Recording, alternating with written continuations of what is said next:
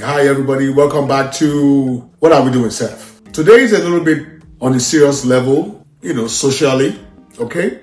And it boils down to what I've always been talking about when it comes to loving your thing first. What do we do as a race, as a culture, to see ourselves coming back, to do things together, united, and all that good stuff, which we are really struggling to do. Did you guys watch the 66th annual Grammy Awards? Was it a great show? Do you like it? Fantastic performance from burnaboy. He represented as usual. Great performance. But it seems that was all he got. Great performances, right? And the real deal why they were there was to represent afrobeat and what it entails, the culture and everything that it brings. But surprisingly, to a lot of people, the award, the Grammys for Best Artist and all of that, the category from Africa went to South Africa. Yeah, I mean, our big shots were there, all of them. We have burnaboy, we have davido, ayrastarr, and we have asake. They were all there. At least one of them should take something or bring something home. And in the midst of all of those names was a young lady, I think in her early 20s, her name Tyla from South Africa. And she's the one that won the award. It's interesting because South Africa should be playing Nigeria in the ongoing Nations Cup in a couple of days' time. But here we are. Is that something we should talk about? Something to look out for? I know Nigerians will. I got a lot of comments that Nigerians are like, we were robbed and blah, blah, blah. South Africa does not play afrobeat per se. So here's the thing. And this is what I've been saying prior to this time. When it comes to what you have to love it first. You have to love what you have in such a way that you don't care about anybody and whatever any other person says, especially if they don't come from your race. This is what I mean. I know you were all surprised that Tyla won the award. You should have been one of those guys, right? Well, that's sentimental. You have to understand that the Grammys is business. And the institution that owns Grammy is not your culture. We have to understand that. It's a foreign culture. It's a foreign idea. So now that Afrobeat is coming in strong, it's now a marketable tool musically all over the world. They couldn't help but, bring a certain category that will suit into the narrative about Afrobeats, right? Now, but you still have to understand too that the people, the institution that owns this thing is not your race. You have to understand that. They don't care about your culture. They don't care about whatever your history is. What they are concerned about is, hey, look, these guys are bringing in something new. All right, hip hop is gone, almost, out completely. Reggae, almost the same thing. So here comes Afrobeat. But if you want for it to remain original, and this has always been my point, if you want your Afrobeat to stay original, you have to do your thing yourself. You have to recognize your product. You have to recognize the beauty of it so you can keep the originality.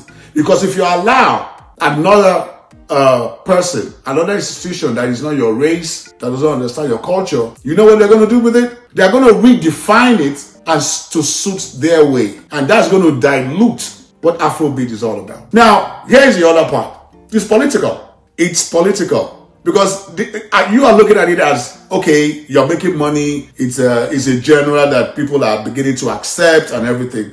But here's the thing. The white folks, the owners of the Grammys, they dictate who they will give the award to. Do you know that? I'm sure you do. All right? They brought in all of those artists, the Nigerian artists, ayrastarr, davido, burnaboy, asake, and all the guys. You know why they did that? To bring the crowd, to bring attention. They just use you. Now, they were able to bring attention because the Grammys attract. So they have to do everything to bring attraction, for all the right reasons for them, right? But they know who they're going to give the award to, politically and otherwise. And they gave it to South Africa. You know why? Because South Africa white people, a lot of white people there. They are comfortable.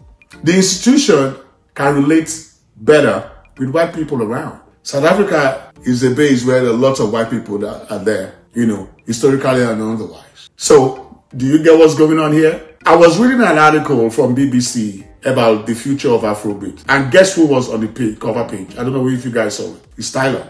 It's Tyla that was right there. What does that tell you? Apart from the fact that they want to be inclusive, all right? They want to make it more acceptable. They have to put someone that the skin color is a little bit different so that they can identify with it. And number two, from a country where they are more comfortable that they are white. there are white people there too, and they are okay. Of course, you can always have the argument that, oh, no, not really. Well, go check it out.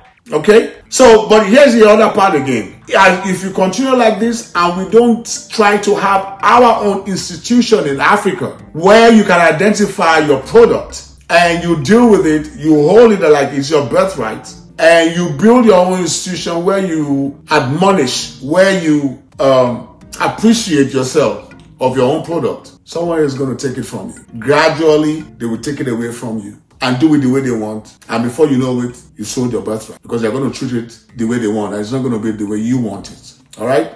We as Africans should see how we can keep our culture, keep our products that we know that they want too. But we should be the one dictating it rather than allowing them to tell us what to do, tell us when they are supposed to recognize you, dictate everything to us. You're going to lose it. That's the typical example of where they brought in names that will bring the crowd. All those Nigerian artists, they will give you the platform to shine, to do everything. But when it comes to the real prize, they give it to someone else. It's going to happen again if we allow it. Africans should come together. And this is what this program is all about. What are we doing, sir? Where I always talk about blacks should be able to recognize what they have, become united, because we have products that the world needs. It is time for us as a culture, as a race, to stand up and cultivate the habit of loving one another, doing things together, so that it will make them have no choice but to come and listen to us, and we tell them what we want them to do. If we don't do that, get ready to take the yes, because they are going to dictate to you, even on your own products. It's already happening all over Africa, where they come and take your resources and they tell you how to deal with your own resources. So it's not new. Let's have African awards. Let's do it as if it's the best thing that's ever happened, regardless of what the Western world says or they want you to do. If you don't do it that way, I assure you it's going to be diluted. Whatever you have, they are going to take it and do it the way they want, and maybe sell it back to you and dictate to you that you must buy it. So it's about time that we come together, united, and stop breaking ourselves down and allowing a foreign to come and dictate to you your own birthright, your own product. If you don't do it that way, I'm sorry to say, if you don't recognize or wake up, or if you have been ignoring, well, it is time for you to listen, act up, because it's the same thing that's going to happen, okay? If you keep having the mentality that you can't move forward without them dictating to you, then please, can you tell me what slavery means? What are we doing, Seth? All right? The Grammy was nice, glittering as usual. All the stars were there. burnaboy performed. Davido was there. I mean, everybody, the glitter, the glamour, whatever you have it, beautiful and everything. But it goes beyond all of that. It goes beyond that, because even though they say we all vote, but you know how it is. It's political. They know who they're going to give the awards to. They know. It's their game, not yours. Okay? Okay, so Grammy came.